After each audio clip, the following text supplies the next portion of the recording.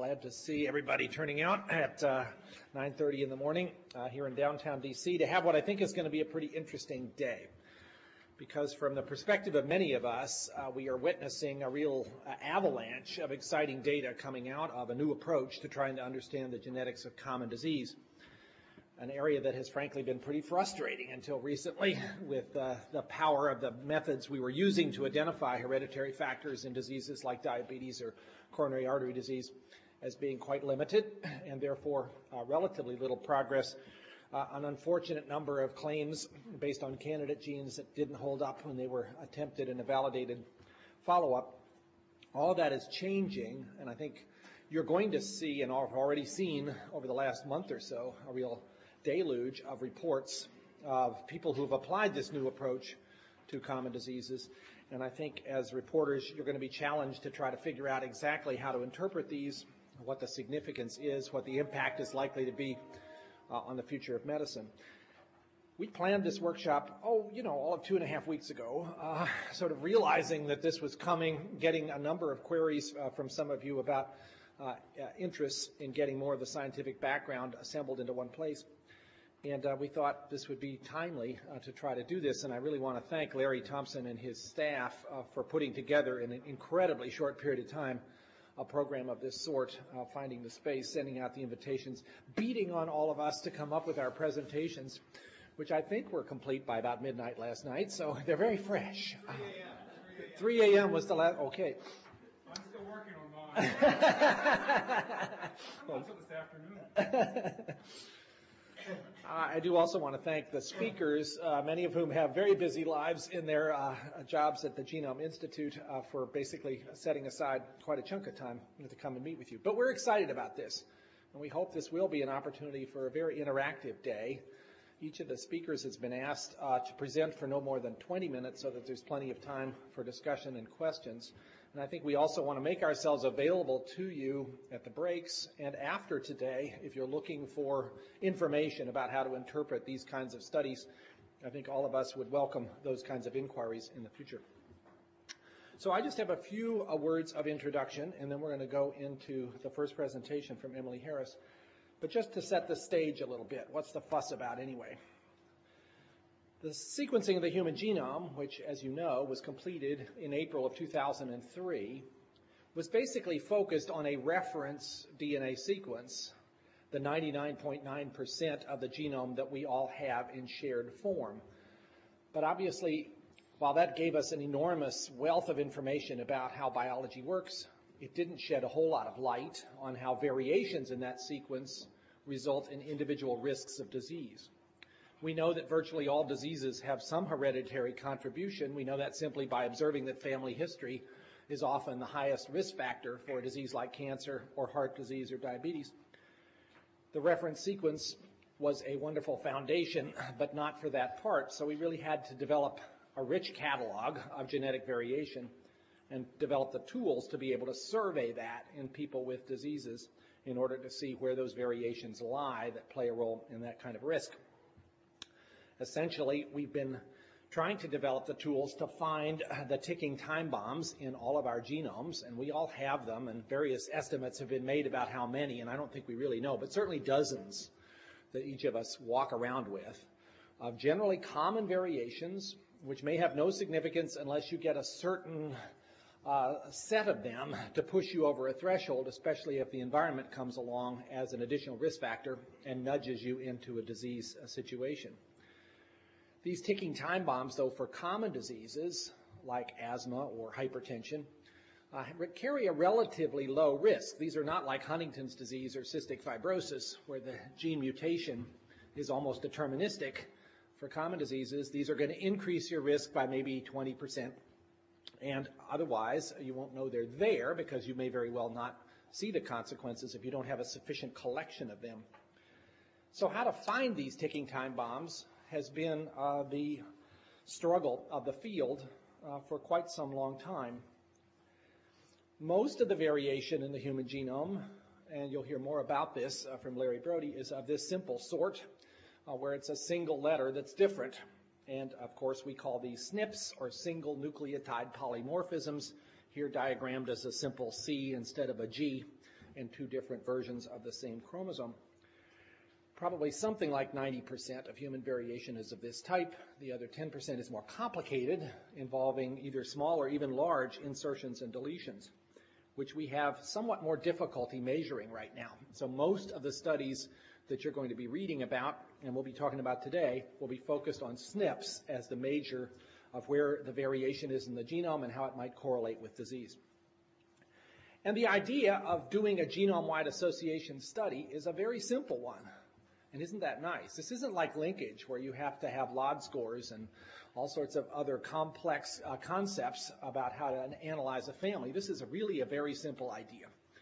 The idea is you find individuals with the disease, and you find individuals who don't have the disease. Here, colon cancer is the example. And of course, you want to be sure that people with the disease really have that disease and not something else that looks like it. And you want to be sure that unaffected people, to the extent that you can, are really unaffected, and not just that you've missed a diagnosis. And of course, that's always a problem for an adult onset disease, because your so-called unaffected people might actually get affected later on, and you don't have any way of knowing that. And that's going to dilute out your power a little bit, but we live with that. And then you're going to want to test all of the SNPs in the genome, if you're going to be thorough about this, to see, are there ones like SNP-B, where there is a skewing of the appearance of the two different spellings, here color-coded orange and blue, so that the people with colon cancer have more of the orange spelling than the unaffecteds do. Most of the SNPs you test are going to be unrelated to the disease, so they're going to look like SNP-A, where the proportionalities of the two different alleles, as we call them, of the SNP, two different spellings, are the same in the affecteds and the unaffecteds. Now, already this cartoon has committed a variety of serious distortions, particularly by showing you only 10 cases and 10 controls. Because I think you could obviously determine, without even being particularly mathematically inclined, that you would occasionally see something like SNP-B, not because SNP-B was involved, but just by chance. If you're going to test hundreds of thousands of SNPs, as you will see we're going to, then once in a while, just as when you flip a coin 10 times, sometimes it'll come up 9 heads and 1 tails, you'll see something like SNP-B, and you shouldn't be misled by that. So despite Mark Twain's comments about statistics, we need statistics in this particular kind of analysis in order not to leap to conclusions about positives that are really false positives. The consequence of that is you need very large numbers of cases and controls.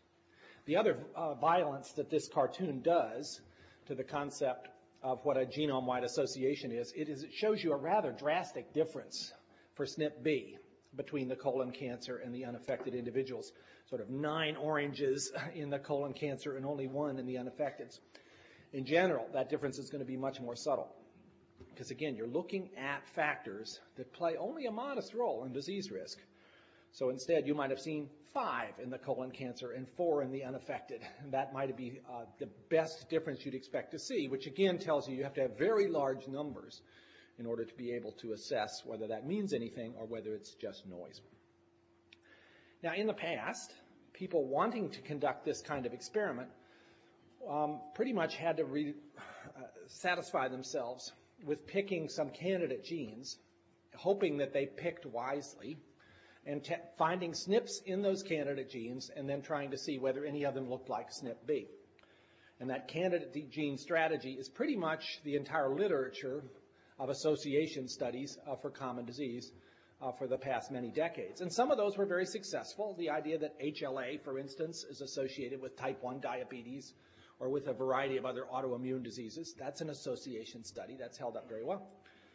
But a lot of association studies focused on candidate genes have not fared so well. And the problem has been that when you're going after a candidate gene, essentially committing the same kind of blunder as the guy who lost his keys after a night at the bar and came out realizing they were somewhere on the street and limited his searching strategy to one place, namely under the lamppost, because that's where he could see.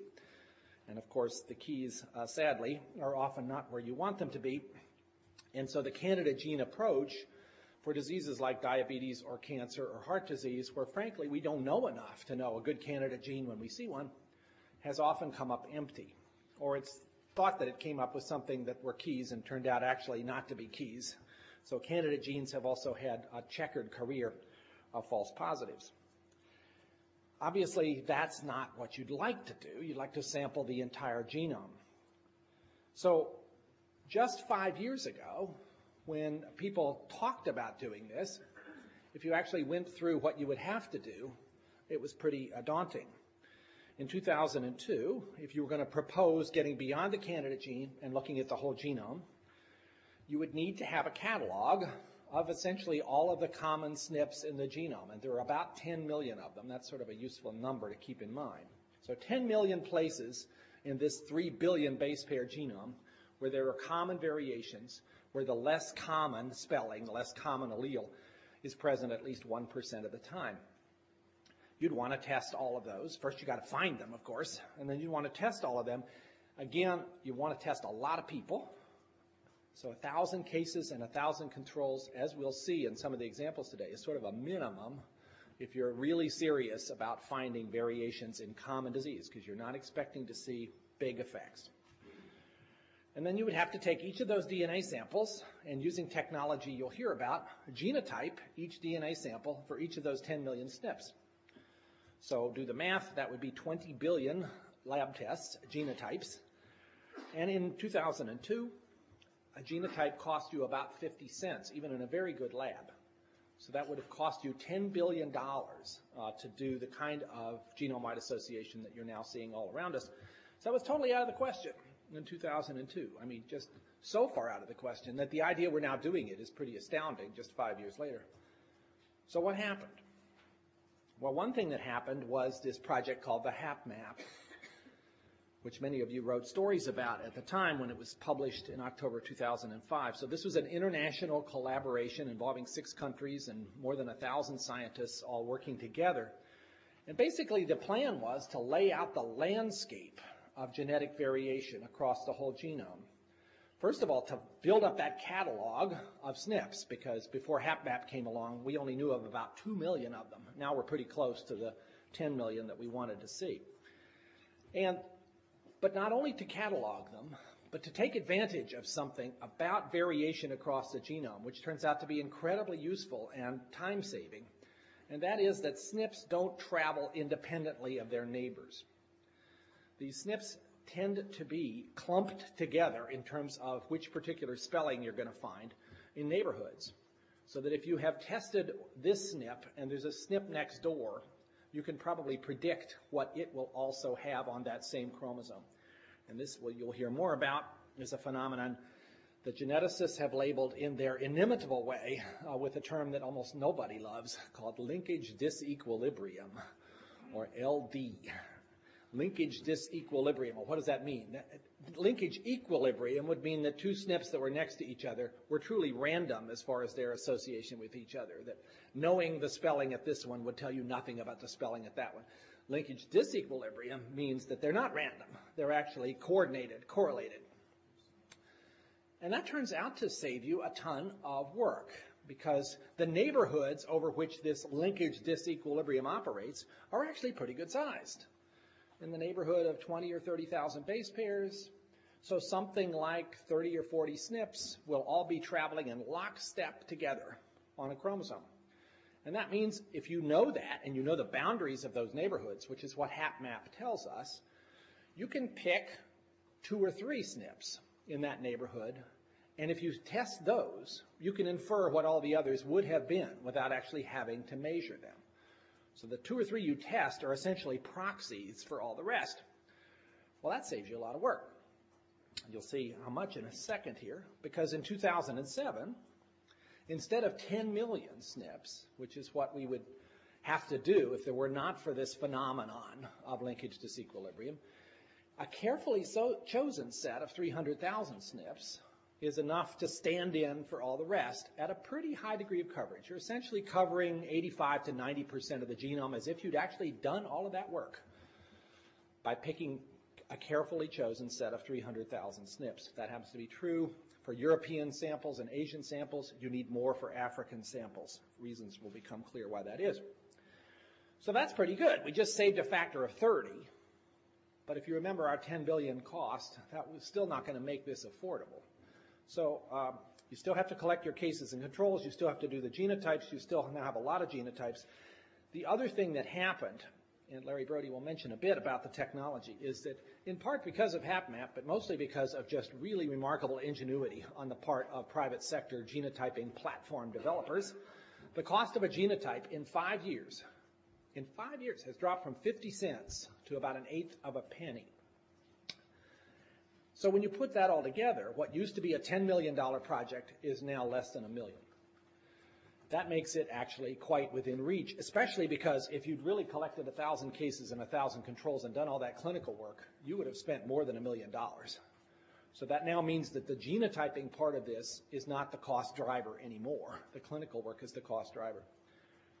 Now, many groups had already done the clinical work over the course of the last many years, anticipating that a day might eventually come where this kind of approach could be taken. And they are plunging in with wild abandon, from studies on diabetes to the Framingham study, which is doing this kind of thing, to studies on schizophrenia, on autism, and a long list of others that are in the works. And essentially, hopefully without being too grandiose, what this is doing is allowing you no longer to be relegated to looking under that single lamppost, but lighting up the whole street by having this kind of technology now in hand. So you don't have to know the answer. You don't have to guess the right candidate gene. You can now systematically and comprehensively survey the genome and find what's there. And so if you have enough cases and controls, and you've done the matching properly, that's important. You don't want to be finding things that have nothing to do with the disease and everything to do with the fact that your cases and controls were actually different in terms of their ancestral origins. And you apply the technology appropriately and get quality data, and you do your math right, you should be able to find variations that are associated with common disease. And that is, in fact, what is happening. Again, what is being found are variations that have relatively modest effects on disease risk, maybe increasing the risk in somebody who carries the risk spelling by 20%, not multiplying it by 10. But each one of those then points you towards a pathway you didn't know about. And I think one of the things that's coming out of this early phase of this is that most of the genes people are discovering for common disease are genes that they never would have guessed had anything to do with that particular illness. They would not have been on anybody's short list of candidate genes. So that's a brief introduction to the topic with much more detail to be filled in during the course of the day.